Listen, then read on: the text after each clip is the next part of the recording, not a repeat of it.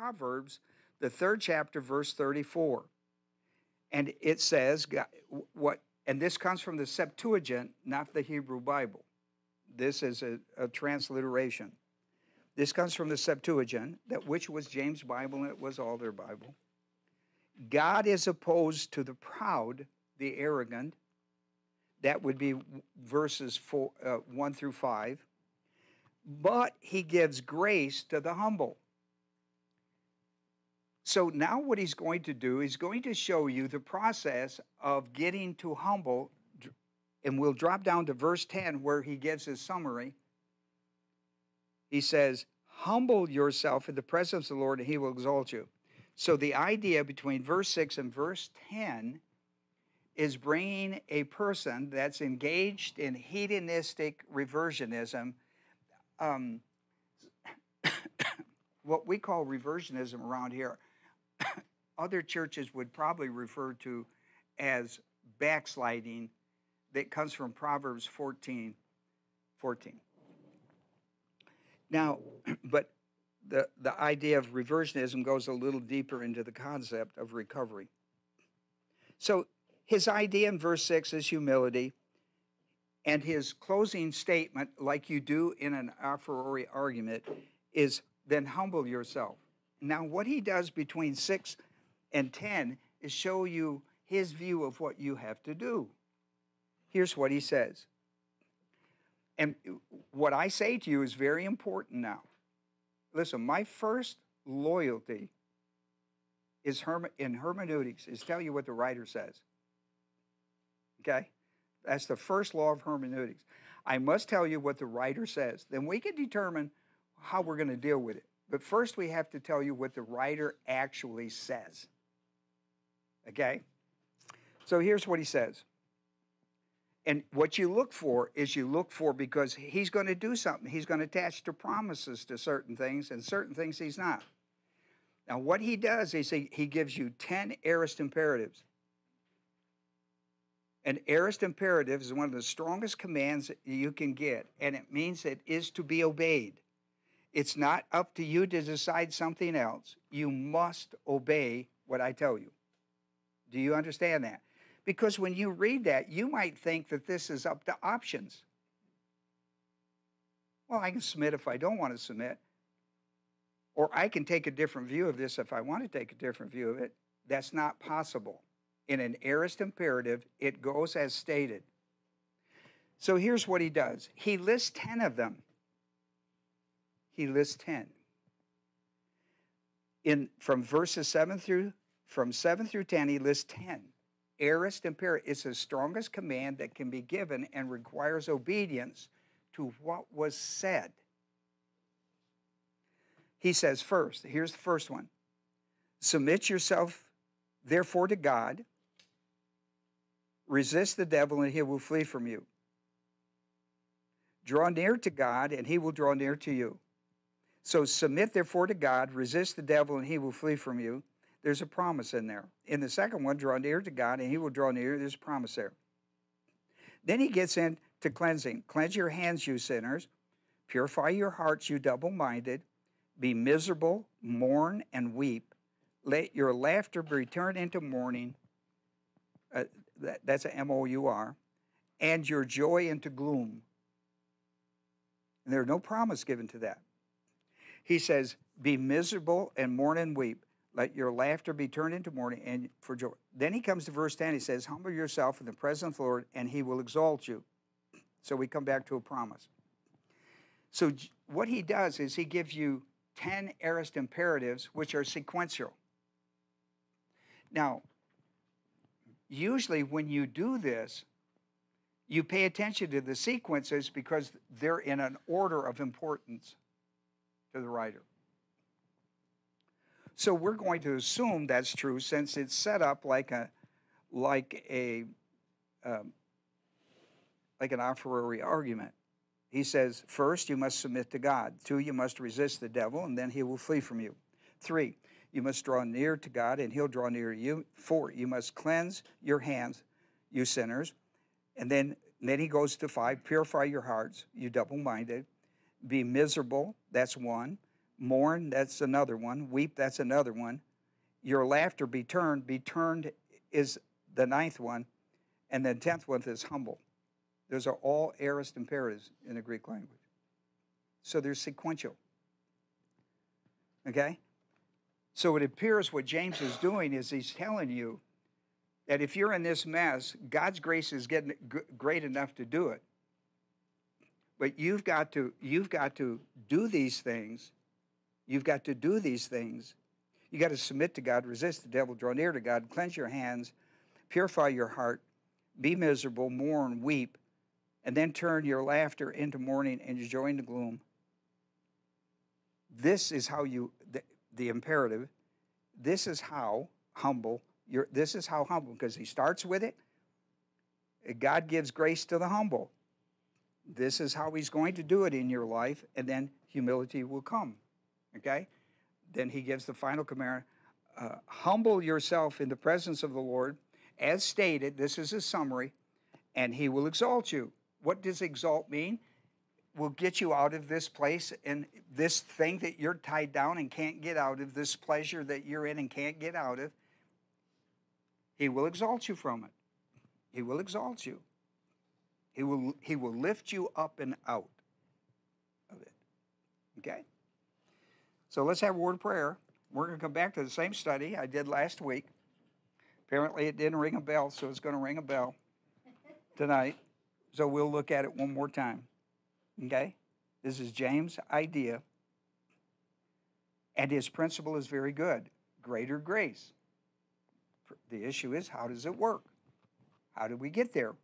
We're all for greater grace, that's for sure. And if we're in a muck pile of quicksand and we want to get out and we can't get out, we don't have the power to do it, then we're looking for a source outside ourselves to get us out of it. James tells us how to do it. And what he tells you is in the aorist imperative. It's not up to options. It's not up. It's not up to options. These must be obeyed. Okay? Father, we're so thankful tonight for these that have come our way to study with us the Word of God. Pray the Holy Spirit would minister the truth to our hearts as we look at the book of James. James, Father, is in this. There's no doubt within a struggle in the transitional period of the Jewish age to the church age, from the Old Covenant to New Covenant. We understand that. This struggle is going to go on within the church from 30 A.D. through 70 A.D. to 100 A.D. until the canon is completed. And then we have the new covenant established like we did the Old Covenant. But we're trying to understand this. What is James saying, and how can we interpret this to the new covenant grace? And so, Father, we pray once again that you would encourage our hearts. Teach us the truth. The truth comes from the Holy Spirit. For we've made our prayer in Jesus' name. Amen.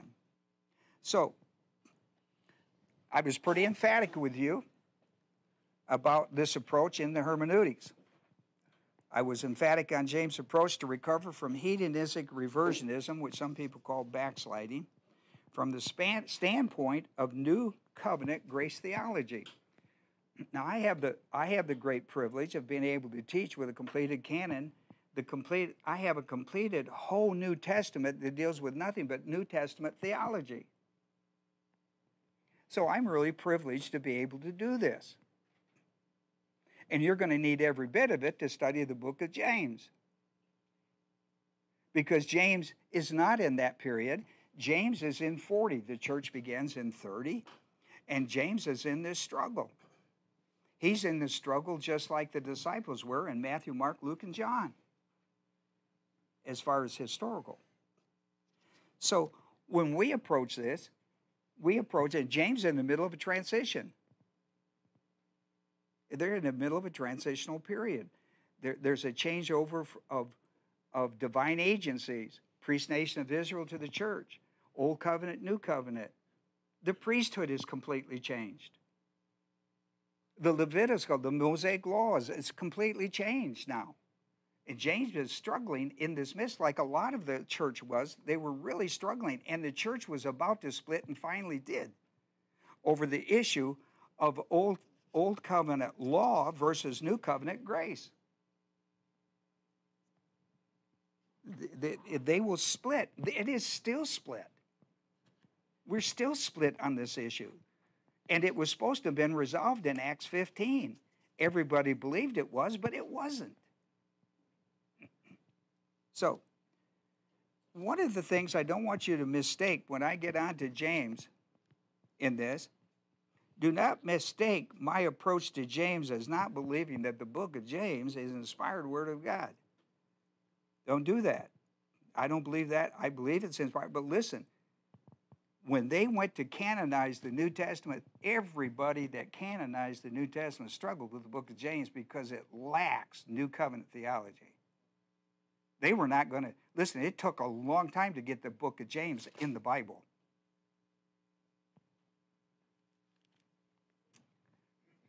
It was the hardest book of all of them to put in. And some of them, like James, didn't make it. Some of the books that are mentioned in the book of Jude didn't make it. So everybody, not just me, but everybody struggled with James because he lacks New Covenant theology solutions. If you're going to study the book of James with a completed canon, you spend most of your time supplementing what James is saying with New Covenant thinking because your people are New Covenant thinking. Everybody supplements it. So you got to be aware of that. My point about the book of James is that it's one of the most quoted books of the New Testament by legalism. This is their book. That shows you how strong that book is on their opinion. It is the book. They'll throw the rest of them away, but they keep this one because everything else is going to teach on grace. This teaches on law, and they know it, and this is their book. So when you go in it, you got to understand what you're fighting. The biggest problem that James is having is normal. He's in a transitional period. Listen, the temple is still up. They're still running strong in it in 40. They're going to run strong till 70 AD. This is going to be a war until God comes in and takes the temple out.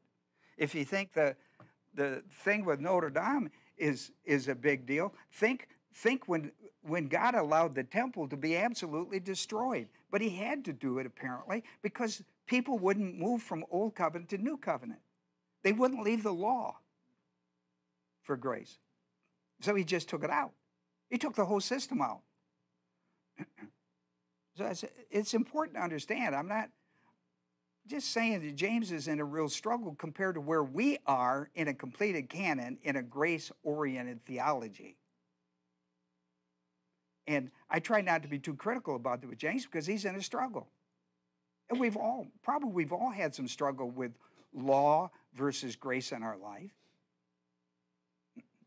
So I'm not attacking James or his book or his writing anything. I'm trying to understand it. I'm trying to understand it, listen to me, from hermeneutics 1 and from history 2. I know this book is written in the mid-40s. And the synagogues are going healthy and the temple is up and running and everybody's doing this and they're struggling with this. And I certainly understand it. But I believe, like so many New Testament grace students of the Word of God, that God put the book in James. Here's my idea, and I'm not alone. All New Testament grace theologians, Bible students, believe this. That God put the book of James in, the canon, to challenge our New Testament theology of grace, because it does. If there's a book in the Bible that challenges, the only other book in there that challenges it like this is Galatians, and that's a light challenge. Because you got Paul in there going, boop, boop, oh, you can't do that. You don't have that with James. You don't have another voice. And I think, for me, because every time, this is the second time I've gone through this book, and it's been a bugaboo every time for me. You have to supplement so much of New Testament theology in it. It's just unbelievable. And I don't know anybody. I know nobody that believes in New Testament theology that don't do that. I don't know anybody that doesn't do this. Every new covenant grace theology teacher has to supplement New Covenant teachings when they teach from this book. Years ago when I taught this, many years ago, when I taught this passage in James, people gave me the doctrine on it by Bob Thiem. This year, I was given one by Gene Cunningham. Like I didn't know these guys, and I don't read these guys, and I don't know anything about it. Listen, we all struggle with this. You know what Bob did with it? He supplemented New Testament teaching with it. You know what Gene Cunningham does with it? Supplements New Testament theology with it, because you can't get it any other way. James ain't going to give you no New Testament theology. They all do it. Any new covenant, because you got to teach to your new covenant people. What are you going to do with all this mess? Cleanse your hands, you sinners. What are you going to do with that? In the aorist imperative. You got to explain it, hermeneutical. You can't leave it down there. I can't. The first law of hermeneutics is tell the people what the writer's telling them. First law of hermeneutics. You have to be honorable to the teaching. So, last week, when I got to my point of summarizing what James meant, I took the teachings of Jesus. I did the parable of the prodigal son as a supplement to James' view. I chose to bring New Covenant grace view from the same period of Old Covenant teaching in order to teach cleansing based on the transition that cleansing now solely is on the blood of Jesus Christ.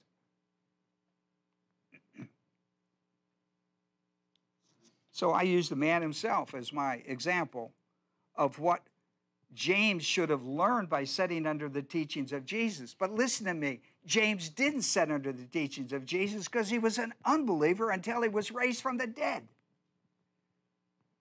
You understand that? So he didn't get out of this. He'd been wise to gotten saved and believed in his brother Jesus, but he didn't.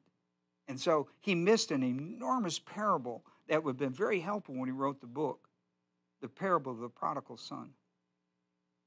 So I brought that in as my supplement rather than to take every little nitpicking thing in here.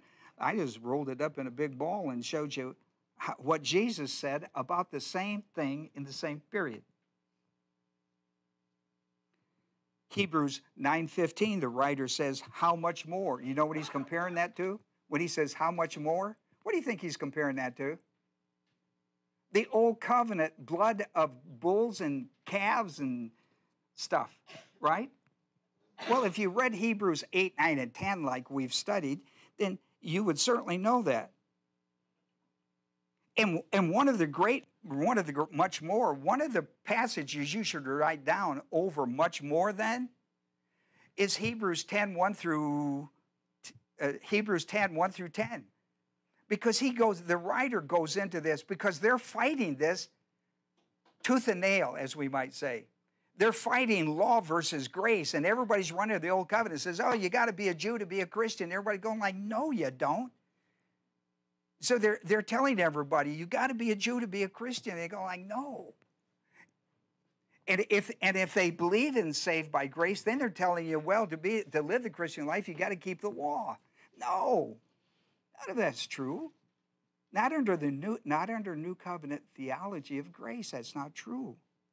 So when the writer of Hebrews 8, 9, and 10, I just pulled out 9. We've talked about this at great length. How much more he's talking about is the new covenant over the old covenant? How much more will the blood of Christ, through the eternal Spirit, offered himself without blemish to God? Watch this now. Cleanse your conscience from dead works. You know what dead works is? In context, always context, Mosaic law. That's chapters 8, 9, and 10. That's all he's talking about. He's been running comparisons through the whole thing. Actually, it goes back to chapter 1 through chapter 10. But now, let me come back. Let me come back to this. Let me show you something about James. Nobody studies James. There's a lot to be said about James in the Bible, in the New Covenant Bible, in the New Testament. So let me tell you a few things about James, okay? The book of James was written somewhere in the late 40 AD about 10 years after Pentecost, somewhere in that length. At the church first conference, the first church conference, which is really important, was held in 50 A.D. All right? So we're past the church being formed, and James is the pastor of the first Jewish Christian the first Jewish church in Jerusalem. It was a mega church. We talked about that. James was a pastor of the Jerusalem church. He and Paul were the leaders of two groups. James was with the Jewish believers with Old Testament, Old Covenant legalism and New Covenant grace, and they're struggling with it. Paul, on the other hand, is New Testament grace without Old Testament, without Old Covenant legalism. I mean, you read Paul's writing, he says, oh, no, it's out. Okay? You go back to the law, you've nullified grace. Listen, Galatians, read the book of Galatians again. He's gonna wham it on you. Galatians 2:21, for example. You can't have, listen, the law and grace are no more compatible than the spirit and the flesh, or faith and sight. No more compatible. That's what we believe under new covenant theology of grace. We don't believe we don't believe any of it. Anybody worth the salt doesn't believe that. They came together, these two men, James and Paul, two leaders. They came together to become one mind on the message and mechanics of grace salvation, Acts 15. When you read verse 1, they had a problem. They were requiring everybody to be saved, had to believe the gospel, and be circumcised in order to be saved. Paul said, absolutely not. You're saved by grace through faith and not of yourself, as a gift of God, over and out. And they said, no, it's got to be that way. They talk about it in verse 1. They talk about it in verse 5. They settle it in verse 11, grace and grace alone. Grace and faith, faith alone. So, you can read all this, read all of it. Now, at this church conference, they had 3 speakers. You can read all this. It's in your Bible. It'd do you well to read some of this. Peter stands up and he preaches in chapter 15, verses through 10. Pay attention to verse 9 and 10 when he speaks. Paul gets up and speaks lightly on the subject in verse 4 and verse 12. James comes along and he's a final speaker, and he's the final, everybody's on base and he's going to hit a home run. And so he teaches 13 through 21, well worth your read. All spoke, all these 3 men got up and spoke. Then they wrote a unified church decree. And here's what they said in the 15th chapter, and this is important. I want you to turn to it because it's important. Acts 15:20, listen to what they say. These 3 leaders agreed on this. All the elders of the church got together and they all agreed on this. And this is what the decree basically says in verse 20. Here's what it says. But that we write to them, the Gentiles, we write to them that they abstain from things contaminated by idols and from fornications, plural, and from what is strangled from blood. That's it. We believe the Gentiles come in, but listen, to keep peace, they've got to have some attitude towards idolatry. He mentions the 3 big: idolatry, 1, fornications, 2, and anything strangled with blood. And listen, everybody goes like, look, I can buy that. And so they bought all into it. And I gave you other passages well worth your read. I don't have time to go into all this. But listen, I don't go and write all these things down there for no reason. If you want to know how all this fits together, you got to read all that stuff I put down there. I only got an hour. This would take a month. All right. I'm just trying to tell you what James says. Point number 2. Now, on Paul's third missionary trip, now we're in late 50s AD. Paul is on his third missionary trip, and we're in the very late 50s, 58, somewhere around there. This is when Paul took a special gift offering to Jerusalem. Listen to me now, this is so important. Against the directive, revealed will of God not to do it. In Acts 21, he's told that in verse 4, and Agabus, the great church prophet, came along. You remember? Tied himself, you remember that whole deal, and told Paul, the guy who goes to Jerusalem is going to wind up this way. And he went anyway. He went anyway. When he gets to Jerusalem, we pick the story up in 21, 17, and 18. It says, after we arrived in Jerusalem, the brethren received us gladly. And the following day, Paul went in with us to James, and all the elders, Jerusalem, were present. Now, to really understand what goes on there, you need to read 21 through 26 on your own. I don't have time to go through that. But here's the synopsis of it. Here's what James says in verse 21. James, speaking for the elders, once again, says, take them, Jews, and you, Paul, purify them. Notice the word that's used here is not the typical word for purify. This is a word that actually in the English means pure, but it's also the word that comes for holiness. And it means pure in the sense of no guilt of sin. No guilt. Take the Jews, and you, Paul, purify them. That was a ritual, an old covenant ritual of the Nazirite vow out of Numbers 9. Are you understanding me? We're in the late 50s. And James is recommending this to Paul. We're not in 40, we're now in the late 50. Okay? Must understand that. Not only did he say, you should do this, but secondly, he said, you should pay their expenses so that they may shave their heads, Nazirite vow, and all will know that there is nothing to the things which are being told about you, which is Paul is teaching people the law is not essential anymore, right?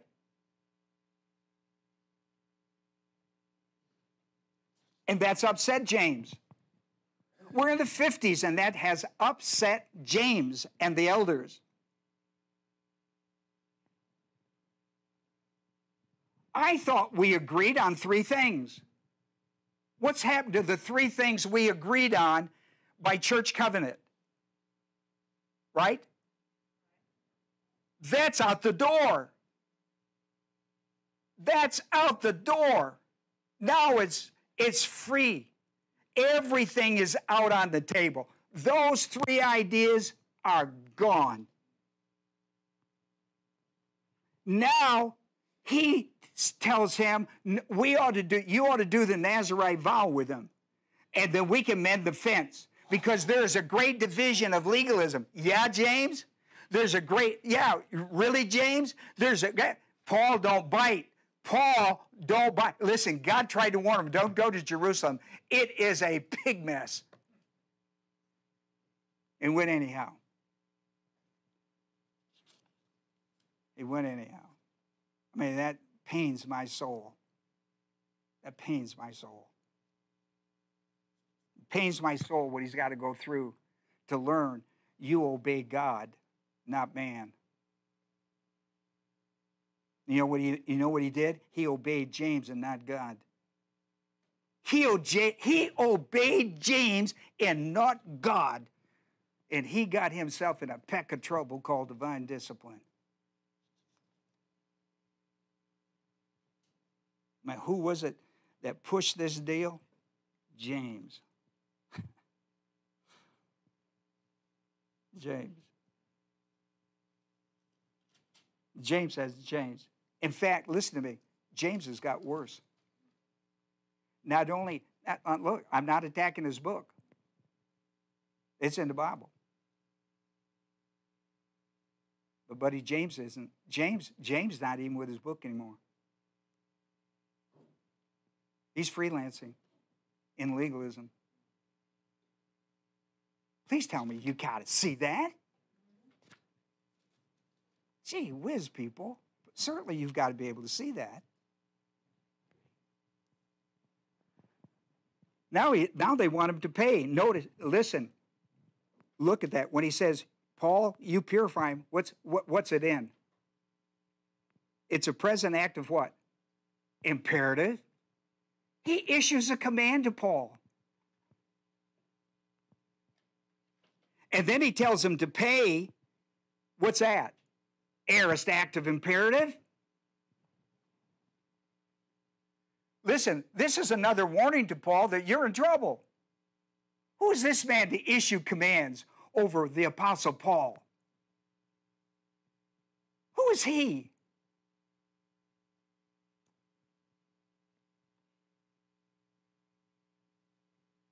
He's acting like a pope? Who is this guy? And why does he want him to do it? So that all will know that there is nothing to these things which you've been telling people, that the Mosaic law is out. Law is out and grace is in. Now watch what he says. Now watch this. But you, Paul, watch what he says. But you, Paul, yourself also walk orderly, keeping the law. I mean, he thinks he has so much authority over this whole shooting match. And you know what? Paul let him. Paul let him. My heart pains. Let me tell you, there's a real fight. If you, listen, listen. I've never fought anything more in my life over any issue in the Bible than law versus grace. Never. Never. So I get fired up sometimes when I find people with the law trying to push law upon me. I don't care where I find it. Paul, watch this now. Paul, in the mid-50s, in writing to the Corinthians, listen to what Paul said. This is early 50s. When James gets a hold of him again, he's in the late 50s. In the very early 50s, Paul wrote to the Corinthians, to the Jews I became as a Jew, so that I might win Jews. To those who are under the law, as under the law, though not being myself under the law, so that I might win those who are under the law. You understand that? He said that in the early 50s. Here he's in the late 50s. He's gone against his own teaching. Is he going against his own teaching? I'm not trying to pick on either one of these. God knows I've got enough of my own to have anybody pick on me with it. I'm just telling you what the Bible has said about these guys. And what kind of expense is this? Now watch this. This is where it just irritates me. Because we're in the late 50s of Christianity. In Acts 21 through 22, the NIV, in a footnote, tells you in detail, in synoptics, what is said in detail in Numbers 9 through 12, about the Nazirite vow. Paid part or all the expenses of the sacrificial victims meant 8 pigeons and 4 lambs. 8 pigeons and 4 lambs in the 50s of the church age, where the new covenant has now been established and the writings are going out strong. Are you kidding me? Listen, all that was took care of when Christ died on the cross. Our sins are washed by the blood of Christ, not the animals. Listen, in fact, the animal blood never took away sin. It pointed to Christ who would come to take away sin. You need to read Hebrews 8, 9, and 10. My heart just aches for this stuff. And the writer goes on to say, this was living in obedience to the law. Paul lived in obedience to the law in this act, and boy, does God drop the hammer on him. He dropped the hammer on him. You know, man, I feel so bad for him. I feel so bad for him. Now, here's my point 3 in closing. That's kind of a big summary, so you won't be out in a minute. Here is what you may be missing from James 4, 6 through 10. First, that James gave 10 aorist imperatives that must be absolutely obeyed. In James' mind, that's why in the aorist imperative. And for him, it was the recovery from hedonism, reversionism.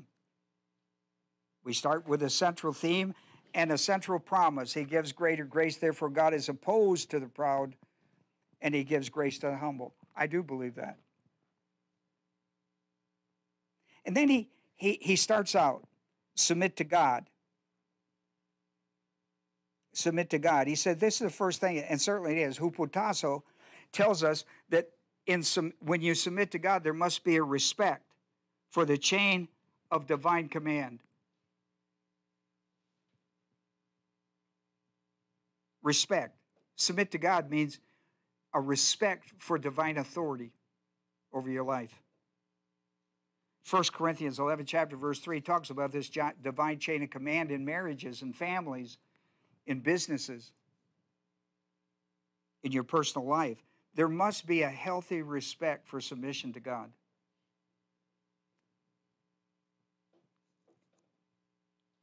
I agree. Resist the devil. Notice the word is made up of 2 words. It's antihistemi. Antihistemi.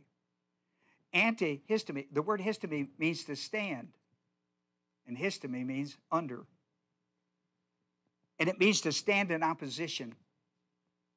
Resist the devil. That's the spiritual warfare, isn't it? Stand in opposition to the devil and everything he stands for. Matthew, the 1st chapter, 1 through 11, Jesus did it when he fought him. Coming out of remember the 40 days in the wilderness, and he fights him? He fights him with the word of God, just like we're supposed to in Ephesians 6:17. We're supposed to fight him with the word of God. But you got to know the word of God to fight him with the word of God. You got to have a weapon. You say, well, I got a Bible. Yeah, but you can't hit him with a Bible. You got to stick him with a sword. And the sword is the word of God that's resident and functioning in your life. You got to hit him with a sword. The Machaira sword. Ephesians, the 6th chapter, 10 through 17, is a spiritual warrior. You got to resist the devil. I couldn't agree more. You got to draw near to God, and he gives a promise. You got to draw near to God. The word in the Greek language means you got to be approachable to God. Draw near to God. You've got to draw near to God. That's the reason I use the prodigal son. How did he draw near to God? He came to a sentence and says, I'm leaving the world. I'm going back to the Father. I'm leaving the world. The world sucks. It has drained everything out of my life but my life. And before they get that, I'm going home. Wasn't he smart? They took everything he had, took everything they had and stripped him naked. The only thing they were after now was his very life itself. He said, I'm going home before they take that from me. That's the reason I use that parable.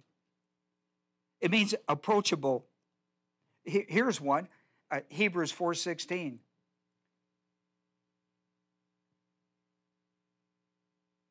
Tells you to approach the throne of grace. Draw near to the throne of grace that you can find mercy and grace in time of need and help. Listen, the reason it's approachable, the reason God is approachable is because of the gospel of Jesus Christ and grace. Listen, if you're going to come home if you're going to draw near to God, then you got to understand that it's the throne of grace. It's not the throne of law, it's the throne of grace. To draw near to God is all about grace. It's all about grace. For by grace are you saved. For by grace are you living. Grace supplies your need. You're going to die in grace. You're going to go to surpassing grace. It's all about grace and not about law. Zip over and out. But I know that because I live in the day of the completed canon of scriptures. I've got all of this. I've got Galatians. I've got all of these great teachings out of Paul and Peter and John that just tell you again how important God's grace is to your life. I wasn't in the early struggle. I don't understand all that early struggle as these guys did. But I know James didn't progress in it. Whatever he had in the book of James when he wrote it, whatever he had went rotten. Now, whether he had made recover from it, I don't know, because nobody knows the end of it. But I studied him. I searched him out in the Bible and studied him very carefully. And I report to you what I report to you. And so submit to God, resist the devil, draw near to God. These are great principles. And I put you scriptures with it. You know what I love about Hebrews? You know what it said about the Old Covenant? It's weak. Here's what they said. It's weak, it's useless, and can do nothing to make one complete or whole or perfect. Can do nothing. Can do nothing. Hebrews 8, 9, and 10. Can do nothing. The Mosaic law makes, listen, the writer of Hebrews says the Mosaic law makes nothing perfect. Then why did God give it? To point you to Christ so you can be saved by grace. Because you can't by law. The word cleanse. It's very important that you look at this word when it says your hands. There were two things that were cleansed from defilement of the world. And it was washing with water, not blood. You didn't wash your hands with blood. You didn't wash your feet with blood. That's not how you cleansed them. It was with water. It was with water. You should read, I don't think I wrote this down, but it should be there. You should read Luke 11, 37 through 39 about ceremonial washing. Luke 11, 37 through 39. He was invited to a Pharisee's house.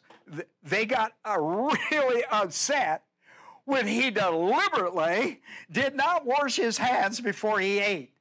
Ceremonial washing, not hygiene. Ceremonial washing. And they got all over him. And he sat back and he said, well, you know, you guys are good about cleaning the outside of cups and dishes. But you don't pay any attention to the inside. No more than yourself. Inside you is corruption, evil, and robbery. That's what he told him.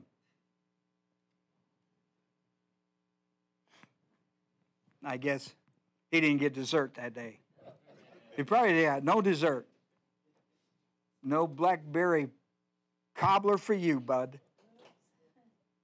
That's very important you go it. So when you attach 1 John 1:9 to this, you're out of context. You can do that, but you got to tell everybody, I'm going to show you something about this. James would be a little upset with that because he put it in aorist imperative.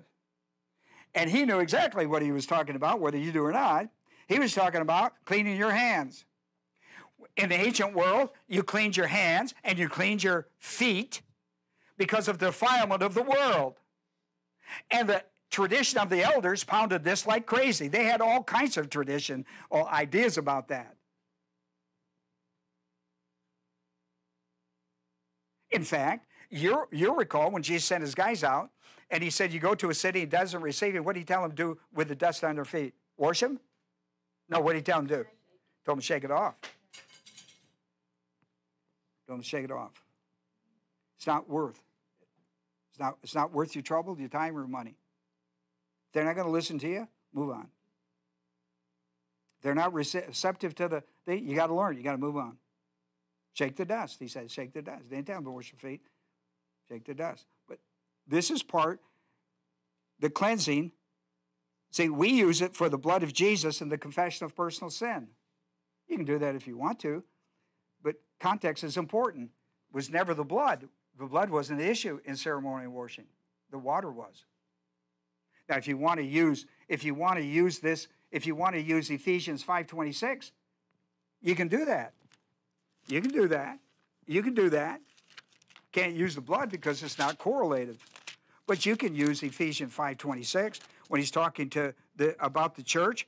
He says that he might sanctify her. He's talking about the husband love the wife. He's talking about as Christ loved the church, that he might sanctify her, having cleansed her by the washing of the water of the word. If you want to do that, it's legit. But you have to stay hermeneutical solid. If you're going to change what James says, if you're going to change it washed with blood, then you've got to give a heads up on it. But that's the way most people interpret that. But you got to make a heads up on that. You got to give a heads up on that. Can't do that hermeneutical without giving people a warning. Okay, look, we don't believe that today. We're not into washing ceremonials. And so how do we use it? You can use 1 John that way. But hermeneutically, you have to tell your people that. Purify. Notice is the different Greek word. This word we've seen earlier. It means to be pure from the guilt of sin or the guilt of something under the law. But we would call it the guilt of sin. 2 Corinthians 7:11 is going to use this word in regard to godly sorrow. In 1 Timothy 5:22, the writer uses it, keep yourself free from sin. Now he says, purify your what? Your hearts, you double-minded. You see? And what's he after? You got to come back into single-mindedness. Now, does James mean law? Well, who knows? You don't know. I don't know. I'm not going to teach that. Because when we teach it, double-mindedness under New Covenant theology, we need to come back to the Word of God. James certainly means to come back to the Word of God. James certainly means that. What his view is, I don't know. He just tells you have to purify your hearts. You know, you have to purify your hearts. You have to purify your hearts. You're double-minded. You got to become single-minded. It's important you be single-minded in the Word of God. That's why they have the church conference, to be single-minded, of one mind. Christ wants you to be one mind with what? With Him. And if you are, you've got to be 100% grace. You can't be 90% grace and 10% law. You can't be 90% law and 10% grace and say you've got grace. Law nullifies grace. At least that's the New Testament teaching. And so if double-mindedness means old man, cosmos diabolical thinking versus new man, right? That's fair. That's hermeneutical, and that's fair. Then he says, be miserable. This word is interesting. It's got two Greek words. Pay attention to the word P-O-R-E-O. This is where you get callous from. Bob did a whole deal on this deal when he talked about reversionism, hardness of heart, and callousness on the soul. That's where this idea, and that's a part of that, developing this in your life, developing callousness, or it's translated also in the Greek to be afflicted from this hedonistic reversionism.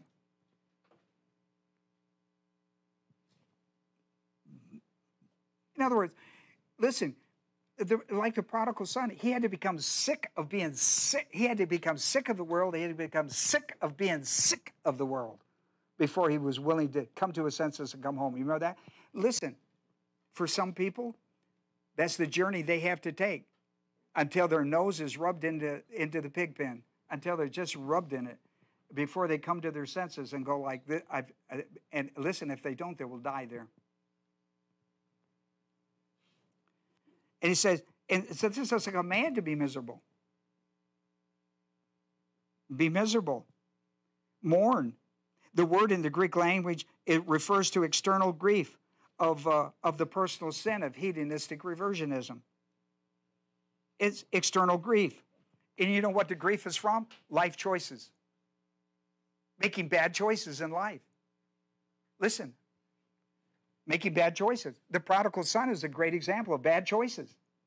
Not just one to leave home, but a series of bad decisions that left him penniless in a pig pen. Bad choices. Be miserable and mourn over your... So why? See, don't make them again. Weep. This is an external grief. This is external grief of personal sin. This is from personal misery. This is when you reflect on yourself and see how much misery you have caused to yourself. The other one is when you realize that it's how much pain and misery you've caused other people. Weeping is when it becomes enormously personal and involved. And it's just how much misery you have caused yourself. Judas, when he discovered that, guess what he did? He went into remorse and he committed suicide.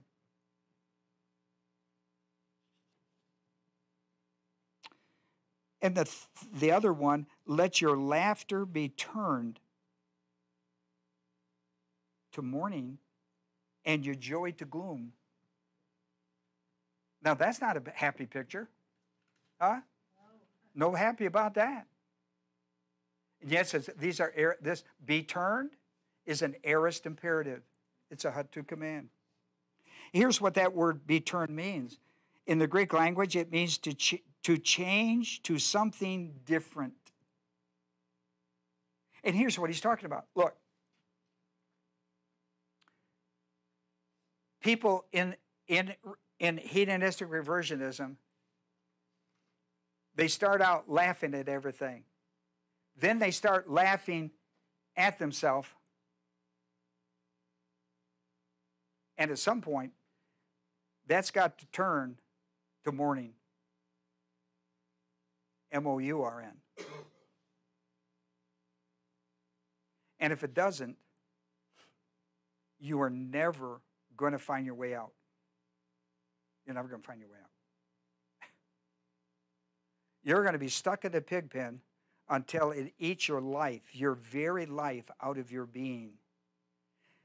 And you know what? You know what I fear about America with their devaluation of life? You know what I'm afraid of? Because we have devalued life to unbelievable states. Would you agree with that? We will live in a time, probably before most of us die, when a person can die on the street and be viewed like a carcass of a cat or a wild animal. You want somebody else to pick up and get out of there because I'm tired of looking at it. You won't do it, but somebody must be paid to do this. When you start devaluating human life, and boy, we have done it, we're in a mess. People, listen. Here's what people say.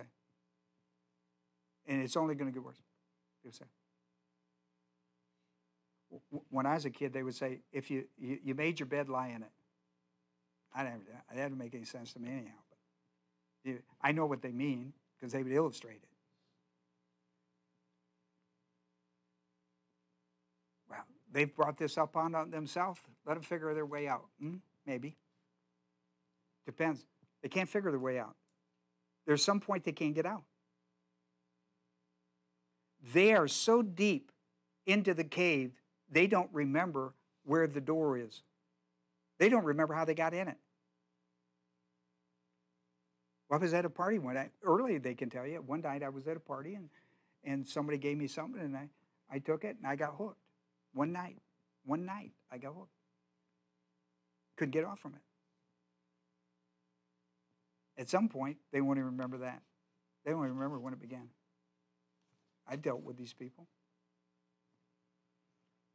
Listen, your laughter must change. Your laughter be turned to something different, into mourning, and your joy, the joy of the journey that you're in, prodigal son, has got to turn to gloom. And did it? Did his laughter turn to mourning? Did his joy turn to gloom? Yes, it did. James says that if you get in this state of hedonistic reversionism, put God off on the side and make your journey in it, this is what's going to happen within it. This is the journey that's going to be in it. And if you're going to do that, then here's the course you're going to ride, and this is the course that's going to be tough in your life. Now, homiletically and hermeneutically, this is what you get out of what James is saying, and I've given him the best of opportunities to explain it to you. I have been honorable to the hermeneutics of whatever reason God wanted that in that piece of paper. I have been ascribed to hermeneutics. My first law of responsibility is to the text, to the writer, and to the book alone. And then I move to how can I make this possible? My people can understand this. Because we live in a period of grace and grace alone. And what a wonderful period you and I live in. We don't live in this transitional period like James. So maybe I was too hard on James. I don't know. Maybe I'm too hard on him. Maybe I was. Listen to Proverbs 14:13 when we close. Hey, listen, before I get to that, listen to this. I wrote this down. Listen, this what James is saying is not remorse. Remorse, we're not talking about remorse. But listen, what he's talking about is a sense of loss of fellowship, like the prodigal son. What really came to his senses when he saw the loss of what he lost in going to the world, what he lost. And his desire was to go back and see if I could just get in the periphery of fellowship. He didn't ever dream that he could ever get back into the favor of his father. He just thought, if I could get back into his presence. Are you with me? Not into the Father's house and into the Father's favor, if I could just get back into his presence. That's the reason I love that story with what James was trying to teach us. I felt that it had James set under Jesus' teaching rather than reject it in the early days of his life. He'd had a whole much better perspective on what Jesus came to do and why that was important. The parable of the prodigal son is marvelous for the transitional period of what James is in the midst of. That parable, at least in my perspective, fit perfect for what James was trying to teach us. So I jumped right into that idea. But it's a sense, what James is trying to do, there has to be a sense of the loss of fellowship with God, like the prodigal son had, the loss of the sense of fellowship. Listen, that if you get into sin and stay, 1 John 1, 5 through 10, the whole idea in that whole passage, which is an a priori argument, that whole passage is all about the loss of fellowship. The whole thing, sin separates you from fellowship, not relationship. God is still your father. That's the story of the prodigal son. It's a wonderful. But sin should cause you to have a sense of the loss of fellowship. The ministry of the Holy Spirit, the truth of the Word of God, the way He works things in your life and teaches you. Listen to Proverbs 14:13. Even in laughter, the heart may be in pain. and the end of joy may be grief.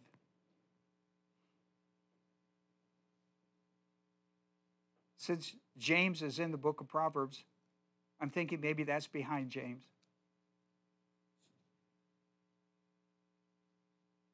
When he says, let your laughter be turned to mourning and your joy to gloom. Even in laughter, the heart may be in pain, and the end of joy may be grief. Now, you can take that a lot of ways, can't you? I mean, I've seen that work a lot of ways. And maybe because he's in the book of Proverbs, 3rd chapter, as he opened up our study. Did you notice what I did to the 6 steps that did not have a promise in order to get to New Covenant grace teaches to the humble with a promise? I tried to walk you through it hermeneutically. That's my first law of responsibility, to try to figure out what is James saying in the period in which he's teaching, and what are the struggles going in his life, and what do I know about James? So, I wrote down some passages that have been well worth your time. Humble, of course, is an aorist imperative. Humble, which means to come to a grace of reality of grace orientation. You know, you can be taught it. You can be taught orientation to grace, but it's the reality of the function of it. It's not just the learning of it, it's the living of it. And so my pastor taught a principle about that. He called it grace orientation. Grace orientation to your life. Always stay grace oriented. Whatever's coming into your life, no matter what your life is going through, always stay oriented to grace. Always stay, no matter what is on your plate. Always stay oriented to grace. Don't fall apart. Don't do this. Don't do that. Stay oriented to grace. And so the word humble, the side effect of grace orientation in a practical way is humble. You become humbled. When the prodigal son went home, was he humbled by his experience? Yes, but listen, yes, by his experience, but listen, by his journey back. It's when he becomes grace-oriented that all of his inner functioning of his life, the inner...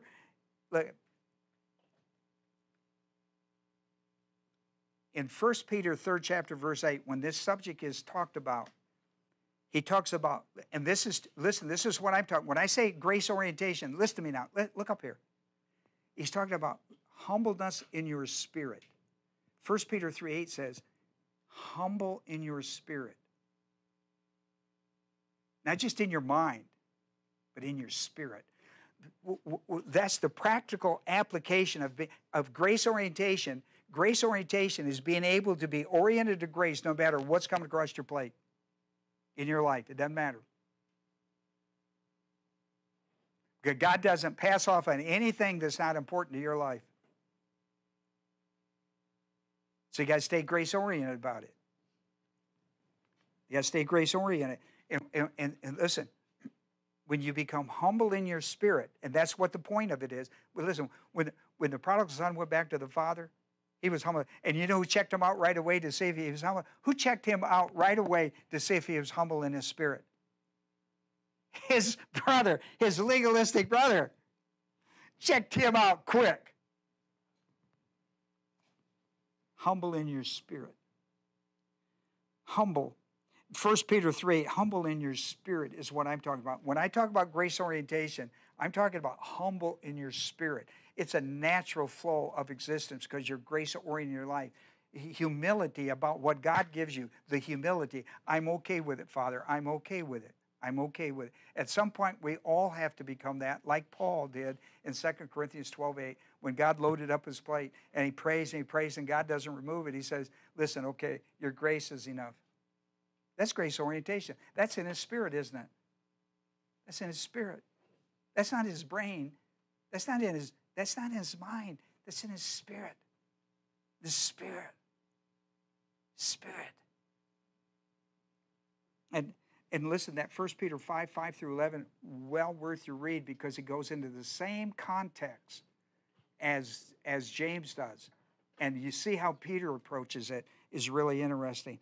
And listen, when he says, humble yourselves in the presence of the Lord, and he will what? Exalt you. He will lift you up. He will, look, look, you're missing it. That's okay. Your whole deal is to get into his presence. You can't get there without Christ, can you? No man comes to the Father. Get into his presence. Listen, when you have a humble spirit, you can step. You're in his presence all the time. All the time. You would think that just getting into the prodigal son, it was enough just to get back into the presence of the Father, wasn't it? But you know what the Father did? He exalted him. How did he do it? He embraced him. He ran to him. He embraced him. He loved him. Then he put on the royal robe, put on the royal rig, and put on the royal Reeboks. And you know what that is? That's not standing in his presence. What is that? That's being exalted by his presence. Isn't it? That's the way God wants to love you. He wants you to be humble in spirit so you'll live in his presence.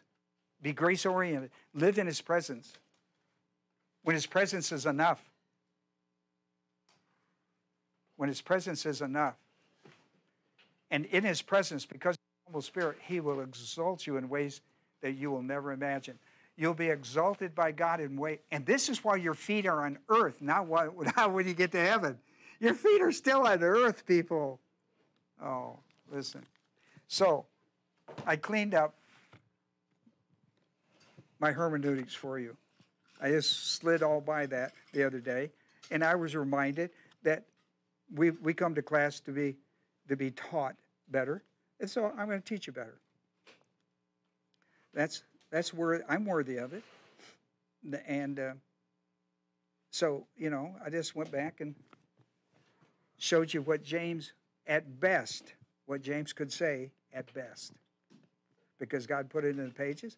It's certainly worth to give him hermeneutical evidence and rights to it. So I came back and did that. Okay? So let's pray. We'll close out this. Father, we're so thankful for your love, mercy, and grace. I am so thankful that I live in a period, Father. I can't imagine what a difficult struggle it was for James and Paul and these guys in the midst of this great transitional period of so many things being changed dramatically. I am so thankful to be a new covenant guy, and it's only when I go back to the Old Testament or go to a book like a book of James and I see these guys really struggling, or the book of Galatians and I see the real warfare that's going on, I realize there is a war about grace and law. But we live in a period that's just enormously filled with the truth about grace. Oh, God. We are so blessed to have the new covenant complete the Bible.